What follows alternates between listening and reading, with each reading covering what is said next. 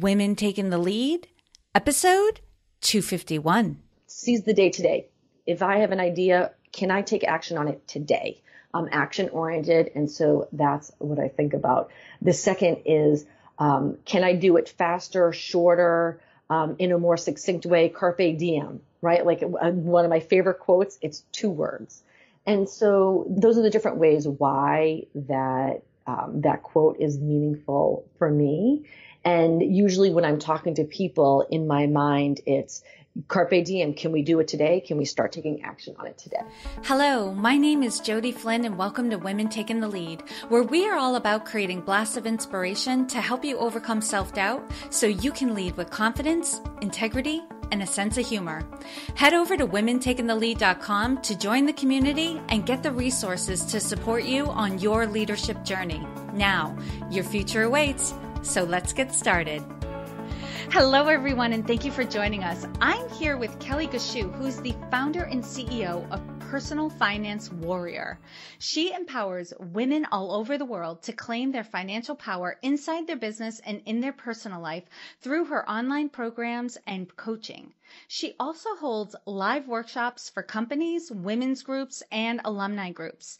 Kelly has worked in several areas of finance, including portfolio analysis, research, and investment management. She holds an undergraduate degree from Harvard College and an MBA from the Booth School of Business at the University of Chicago. Kelly, it is such a pleasure to have you here with me. And for everyone who is listening, tell us a little bit more about you and your own humble beginnings. Sure. And Jody, thank you so much for inviting me. So Jody, I'd like to start off that when I was just 3 years old, my mom needed to leave my dad, and he froze her out of the bank accounts.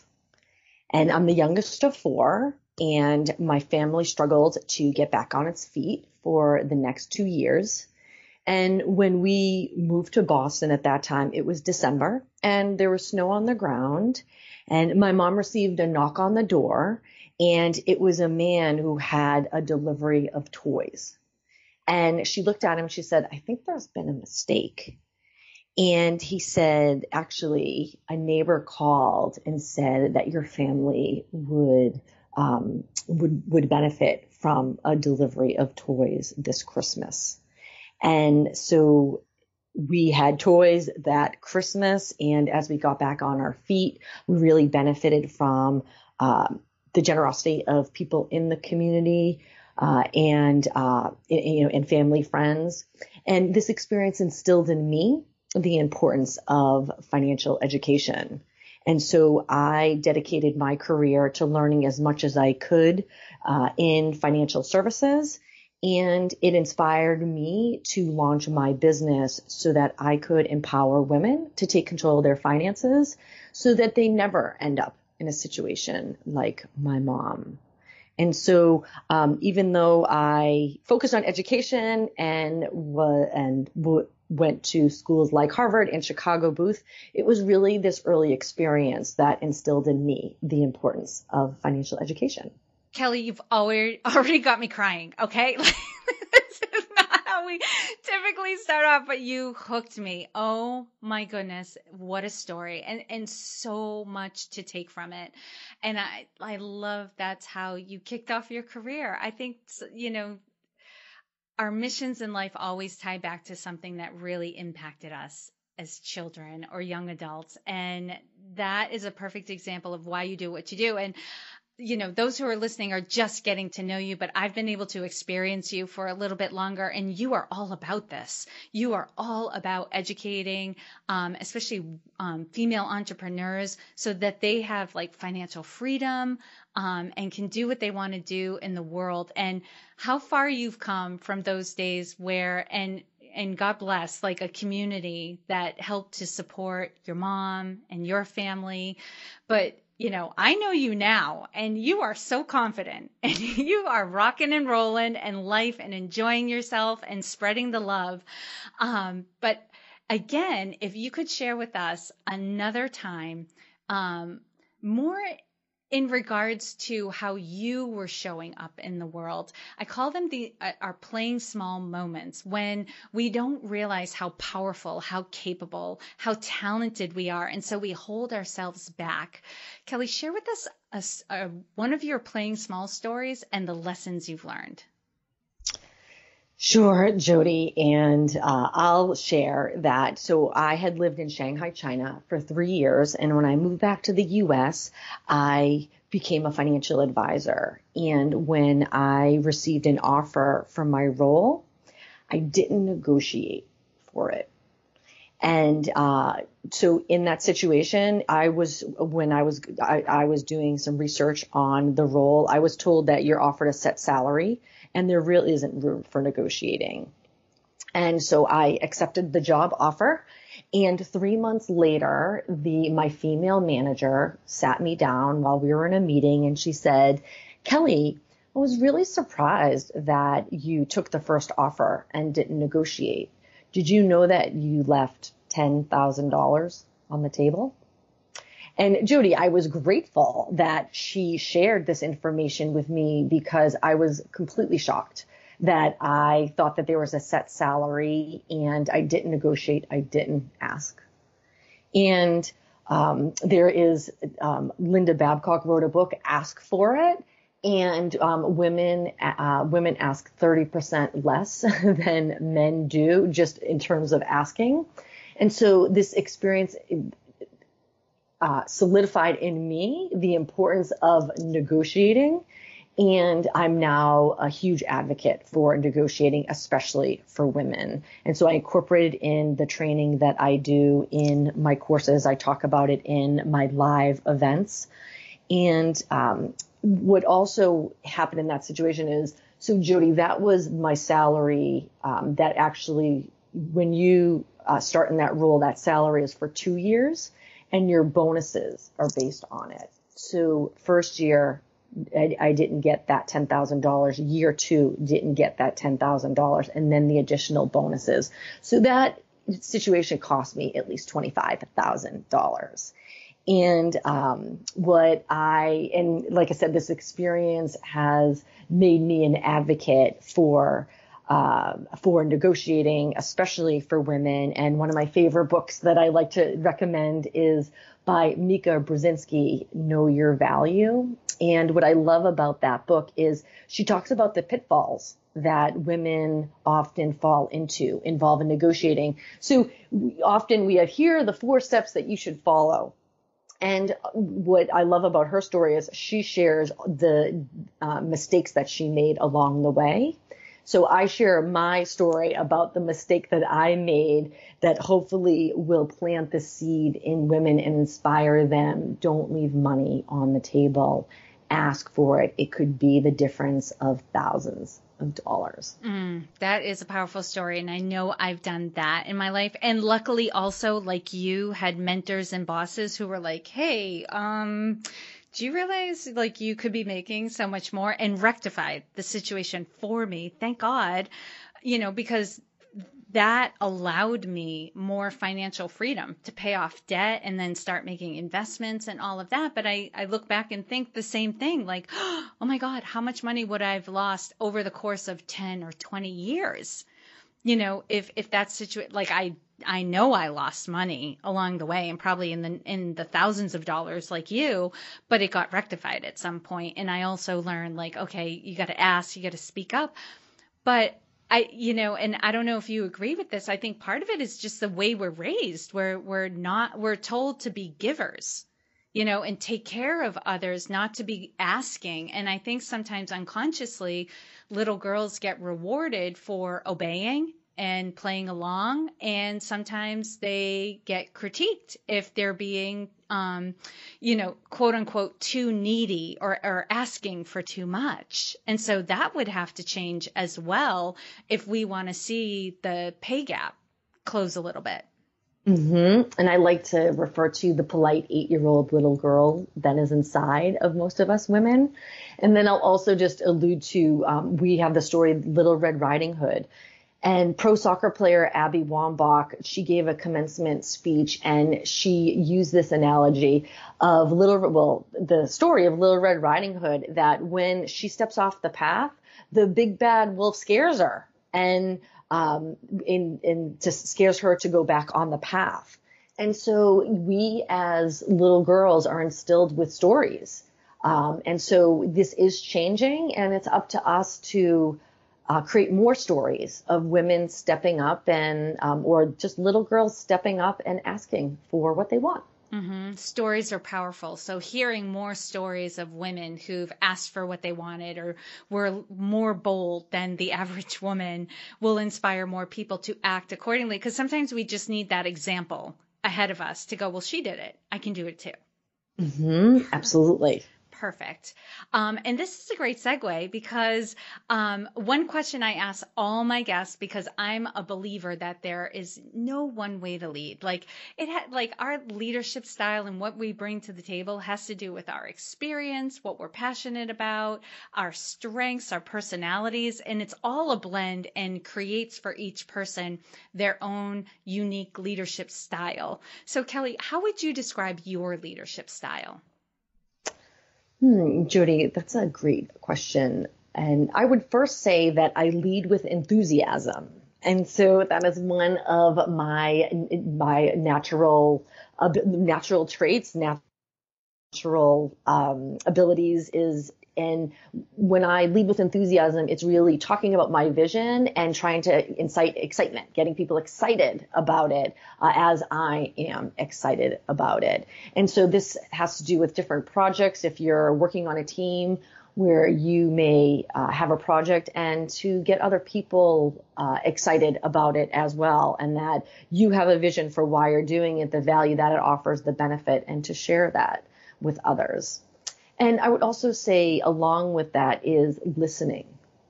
And often you may not think that the two go hand in hand, but they're actually critical that they go hand in hand. So when you're listening to the people who are on your team. You're listening for what are their thoughts on the project? What is their feedback, so that they continue to be excited to work on the project. Since if as the leader, if I'm not hearing what people around me are saying, then they may lose excitement or interest in the project that we're working on. And then I would say the third thing that I think is critical and that is often missing is feedback. I've worked in organizations where feedback was discouraged, where candid feedback was discouraged. You had performance reviews, and they were polite exchanges. It wasn't meaningful feedback where what are steps to get to the next level, or when you review a project, what worked and what didn't work. And that's something where I just have launched a big project, and that's what, after the project is complete, to have a session. What went well, what didn't go well, and on both sides, to ask the people on the team what do they think went well, and to be able to give them feedback, and then for me to ask feedback about what their thoughts were about things I could have done better. I think that feedback exchange, if you can create an effective feedback exchange, then the level of the team will rise. And I think that's one of the things that is often missing. And I think it's not easy to create, because I think it takes courage, confidence, and conviction. Often people don't want to necessarily hear about what they could have done better or could have done differently. And like I said, I've seen it in organizations where it hasn't been done as effectively. And so I think the feedback piece is really valuable so that we can continue to improve as leaders. And so I would say those three things. So enthusiasm, to be able to communicate my vision with excitement, to energize people to want to help me implement my vision. The second is listening and really hearing the people on my team, so that we're all working together and cooperating. And then the third is feedback, and that two-way feedback exchange for people on my team. And then they're giving me feedback on how I can improve as a leader. And taking all of that, what is one thing you're working on right now that you're really excited about and want to share with us? Sure. And this relates to a big project that I've been working on. So I love talking about money and would love encouraging women to talk about money. And I created a research project, and I interviewed 24 female entrepreneurs around the topic of money, called Money Mastery. And I was curious about what money lessons they wish they had learned earlier in their entrepreneurial journey, as well as money habits they incorporate as they are scaling their businesses, as they're running multi-six-figure, seven-figure businesses. Because often we find out that we learn mistakes the hard way. And I would like to see how we can share information and see how we can learn, especially lessons around money, that we can learn from other people's experience so we can avoid some major pitfalls. And I actually ended up writing the five money habits that will help you explode your business. And the 5 key takeaways from the speakers, number 1 involves your money mindset. Second is organizing your accounts. The third, developing a budget. The fourth is having a retirement plan as an entrepreneur. Many entrepreneurs don't yet have a retirement plan. They think I'll get to that at some point. And a number of the speakers talk about how important it is. And then number 5 is to create a long-term financial plan. And that, especially number 5 refers back to Abby Wambach, the pro soccer player, as her commencement speech. I mean, it's really gone viral as it has so many key takeaways in it. And one of the points she shares is that she did not claim her financial power as a pro soccer player. She was focused on winning gold medals and winning a World Cup title. The U.S. women's soccer team is one of the most decorated soccer teams around the world. And she was not focused on obtaining corporate sponsorships and didn't focus on a long-term financial plan. And so she was on the stage with sports legend Peyton Manning in football and Kobe Bryant in basketball and said, the difference among the three of us is I still need to work, because she didn't focus on her financial power. And so her story came at really the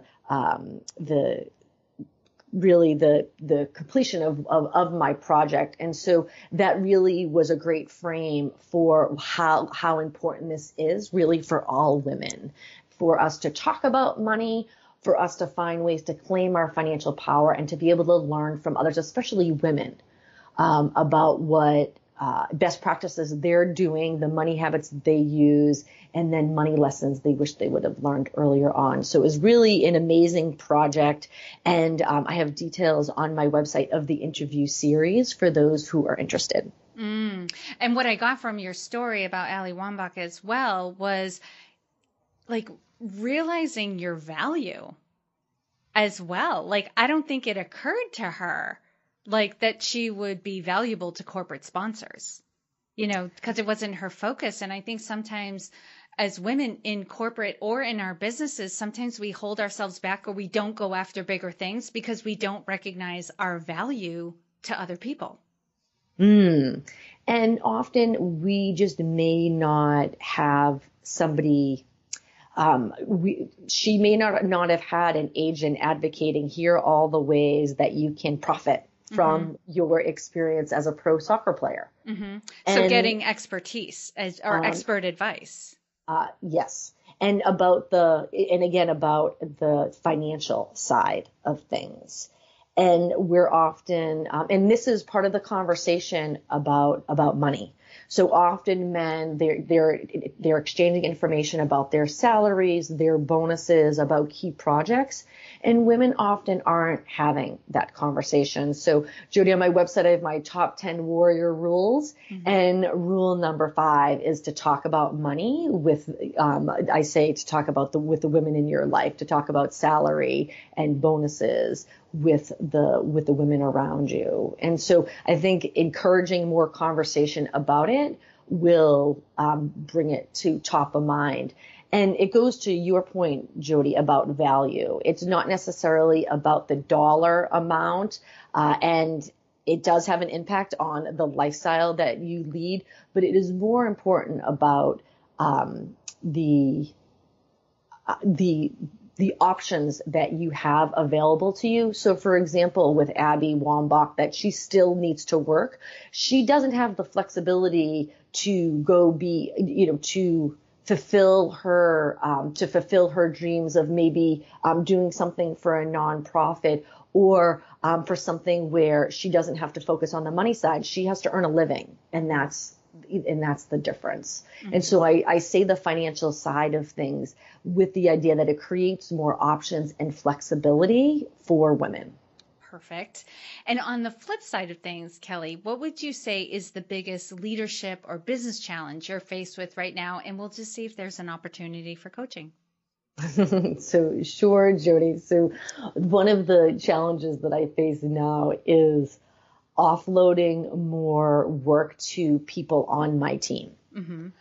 And I am the bottleneck for that. And so maybe there are some other A-type women out there who understand this situation, that I've actually had experiences where I have given projects, and there have been challenges with the fulfillment of those projects. And so that's the task on my plate, is how do I offload more responsibility to the people on my team in an effective way? Okay. So, and of course you had me giggling as soon as you said the word, I'm the bottleneck. I'm like, I know what's going on here. But what would you say, because we've spoken about some of the initiatives you have in your business, and you've talked about your team and listening right now. How do you feel, because you referred to a previous experience, but how do you feel about your current team? I feel like I'm the bottleneck. I feel like, in terms of skills, so we have different team members that you ask them to do, certain tasks, and then you want to give them additional responsibility. And some may be able to step up to that additional responsibility, and some may not have the skills. And so that is something that I believe that I'm encountering, that have a couple of team members that may not have the skill set for what I'm looking for to really offload some of the tasks on my plate. Okay. So when you say that, but Jody, I welcome your thoughts. I might not be thinking about that the right way. Well, from your perspective, what I'm hearing is not so much that you're a bottleneck, is that you're looking for a specific skill set. That's not perfectionism. That's, there's a difference between assessing and judging. Assessment is black and white. Does this person have the skill? Yes or no? Or the potential for the skill? Yes or no? If they don't have the skill, do they have the potential? If the answer is yes, then it's a matter of time, training, resources, etc. But if after determining they don't have the skill, nor do they have the potential or the inclination for the skill, and oftentimes people will tell you, that's not something I'm interested in, or that's not something I can do. If that's the case, that's just assessment. They are not up for this task. A judgment would be to say, and that makes them a bad employee. Not necessarily. That's a judgment. It's assessment is, can they do it or can they not? Yes or no, black or white, fact, not, all of that. What are the facts? Judgment is something different. And I think sometimes, especially as type A women, we can run into situations where everything's fine, but we're judging it and we're judging ourselves. And from the way you're describing it, it sounds like it's not that you're the bottleneck. It's that you need to, like, you're on the hunt for a skill set. So thanks, Judy. And to add to maybe a little bit of a gray area is I think that I want a couple of the people to step up, and I want them to have the potential. And as we're working on projects, they may not have the potential. And so for those out there who may have this experience on teams, and they have been part of my team, and as I said, as I'm looking for additional skills, and if they don't have them, I'm at the point where does that mean that I then need to find someone else for these skills that I need, and what do I do with this current person? So I think that's part of it as well. Yes, because we get attached to people. Just because we're type A doesn't mean we don't have hearts and we don't feel emotion and we don't love people, right? So here's the thing. The same thing happens. Yes, Judy, I really value the people on my team.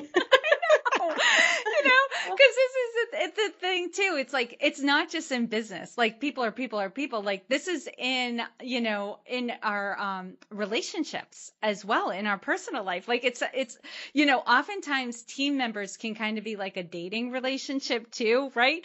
They're a 7 out of 10. Can I be happy with that? Because they're a really good person and we get along most of the time. But, it's that 3 out of 10. How much of a sticking point is that, right? And sometimes, like, bring it back to assessment, take it out of judgment. It's not that they're a bad person. They just may not be a fit. And, this isn't decided in one conversation. This is, I'm sure you're having conversations with your team around, like, what are the skills that you have? What skills would you like to develop? Where do you see yourself going? That sort of thing. But if it's determined that, they're always going to only be a widget worker and you need somebody who takes initiative, then they're not going to be a good fit for the long-term vision of your business. And I know many business owners who it's almost like it's called a charity fund. They keep on team members who are not contributing to the overall success of the business, but they do their small part. And so they pay them a paycheck because they just can't see to let them go. And if a business has the funds for that and you want to call that, like, that's my charity, that's my goodwill, this is how I'm serving humanity, great. I would also question, in a situation like that, are you also maybe holding that person back from finding a job that suits them better? But if it's all working for everybody, great. But I don't know too many businesses who have the funds to be able to keep somebody on to do some widget work when what they really need is additional people to take initiative. Jody, thank you. And I especially appreciate the view that am I holding them back from a role that they might really enjoy? So if I shift my mindset to that rather than, yikes, I might lose this person and what impact will that have? Then actually I could be holding them back from a role that they can really benefit from. Yeah, what I find is if somebody doesn't fit the business, they know it, they feel it, and, nobody likes, showing up for a job where they're feeling like I'm not really contributing, or I might be holding, it back, the initiative back or anything like that. But that usually comes out in conversation. You have such a big heart, Kelly, and so warring with such big ambitions. And I get you. I get what that feels like. All right. So now we're going to move on to the quick leadership roundup. So Kelly, tell us, what is one practice you have that helps to make you a better leader? Well, Jody, in the morning, I go to the gym. And that's my meditation. People have their morning practice. I love going to the gym in the morning, and I've tried different things. So I like to actually go to a physical gym. I like to be part of a gym class, be around people. And then that helps start my day with a clear mind. What advice would you give your younger self?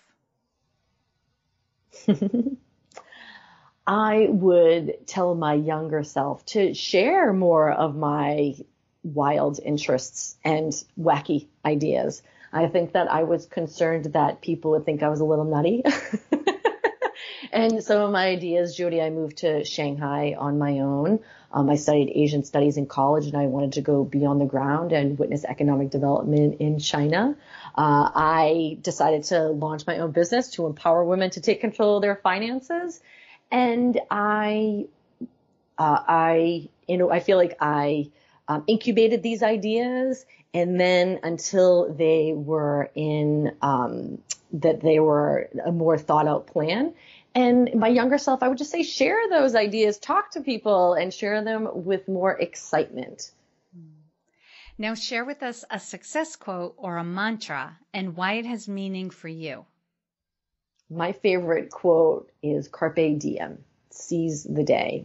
So I went to a classically oriented high school. I studied Latin for 6 years. And it is, so we learned that early on, and it is symbolic for me for a number of reasons. First is it's short and quick. So seize the day today.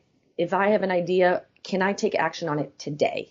I'm action oriented. And so that's what I think about. The second is, can I do it faster, shorter, in a more succinct way? Carpe diem, right? Like one of my favorite quotes, it's 2 words. Mm-hmm. And so those are the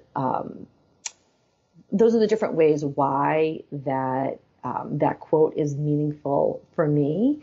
And usually when I'm talking to people, in my mind, it's Carpe diem. Can we do it today? Can we start taking action on it today? I love that. And lastly, Kelly, what is the best way for this community to connect with you? The best way is my website is personalfinancewarrior.com. And then on Facebook, I have a private community group, and I do my videos. I do videos 3 times a week, and I post articles, and then there's interaction among group members. And so I would say that feel free to join my Personal Finance Warrior community group. There is great interaction and great energy in that group. And for those of you who are listening, you know you can find all the links and resources shared in this episode at womentakingthelead.com. And Kelly, thank you so much for taking the time to inspire and enlighten us. We are all better for having met you. Jody, thank you. Thank you all for joining me on Women Taking the Lead. And to strengthen you on your own leadership journey, I'd like to send you off with a quote from Marianne Williamson, so here goes. Our deepest fear is not that we are inadequate. Our deepest fear is that we are powerful beyond measure. It is our light, not our darkness, that most frightens us. We ask ourselves, who am I to be brilliant, gorgeous, talented, fabulous? Actually, who are you not to be? You are a child of God. Your playing small does not serve the world.